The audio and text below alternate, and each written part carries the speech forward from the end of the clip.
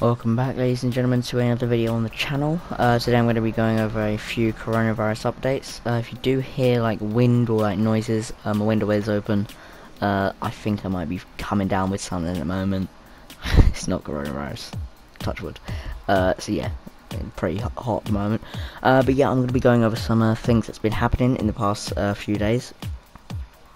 Not only in the UK, but some places around the world too. So the Health Secretary has insisted on Question Time that a massive effort was underway to deliver personal protective equipment to NHS staff and social care providers.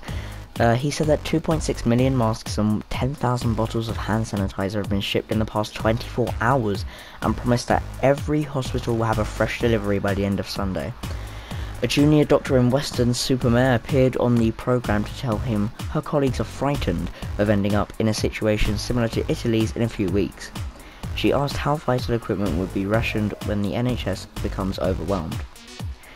I know that there are concerns on the front line around making sure that the protective equipment keeps coming, Mr. Hancock said in response. I can tell you that over the last 24 hours we've shipped 2.6 million masks, 10,000 bottles of hand sanitizer, and we have a growing effort to get that equipment to the front line.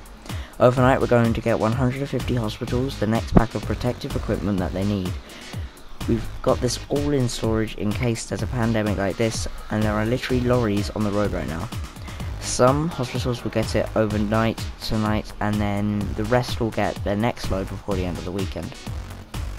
Matt Hancock also revealed on Question Time that 1,400 companies have come forward to turn their manufacturing capabilities to make ventilators amid fears of a nationwide shortage. The government was caught on the hop. Andy Burnham, the Mayor of Greater Manchester, has accused the government of failing to help those people most in need amid the worsening coronavirus outbreak. Speaking on this evening's Question Time, the former Labour Health Minister said the government has done the least for the people who need it the most: low income, self-employed, not employed.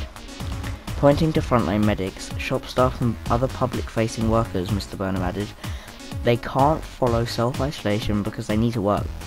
They should have been the first to be looked after and not the last. Earlier in the day, the PM said the UK bailout will not be like in 2008 in terms of offering extensive financial help to the banks.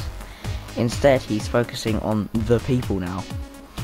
Matt Hancock, the current health minister, also defended the government's actions on Question Time, saying that the response on the economic side from the Chancellor has been unbelievably fast. Tom Solomon, a professor of neurology, hit back that the government appears to have been caught on the hop. In case you missed Boris Johnson's press conference, here's a reminder of what was said. Britain can turn the tide within the next 12 weeks, plans to deliver up to 250,000 tests for COVID-19, human vaccine trials expected for April, and the PM urged his population to follow government advice over social distancing. The Cannes Film Festival was postponed due to the pandemic. The 73rd Cannes Film Festival has been postponed over coronavirus.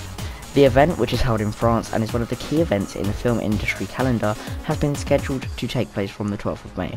However, organisers have said that they now hope that the festival will be able to take place in June or July. The hashtag There With You. Local newspapers across the UK are set to publish the same front page in a show of support to their readers amid the coronavirus outbreak. Daily regional titles throughout England, Scotland and Wales have joined forces to launch the There With You campaign to reassure the public. Publishers Archant, Reach, JPI Media, NewsQuest and eLife are backing the campaign, which will see the same front pages released on Friday. The front page, bearing the headline, "When You're On Your Own, We Are There With You," focuses on community togetherness, particularly in relation to the elderly and vulnerable. Israel steps up lockdown measures. Israeli Prime Minister Benjamin has tightened the nation's existing lockdown policy, announcing guidelines aimed at the halting spread of the coronavirus will now be enforced by police under emergency orders. Under these orders, you, Israel citizens, are required to stay at home. It's no longer a request, it is not a recommendation, it is an obligatory directive that will be enforced by enforcement authorities. So thank you guys for watching this video. I do hope that this has got you a bit up to date on coronavirus, and things. I'm only saying this because I'm not going to say the full outro, because I'm going to go straight to the information and then it's going to cut. So yeah, the competition rules relaxed to allow supermarkets to collaborate in feeding the UK. Supermarkets are set to collaborate as part of efforts to continue feeding the nation after the government agreed to temporarily relax competition laws. With certain restrictions lifted, retailers will be able to pool staff, share data on stock levels, and share distribution depots and delivery vans. Oh well, looks like we have enough time for the outro. Thanks for watching. I hope that you are a little bit more updated on all the coronavirus things. I'll see you in the next one.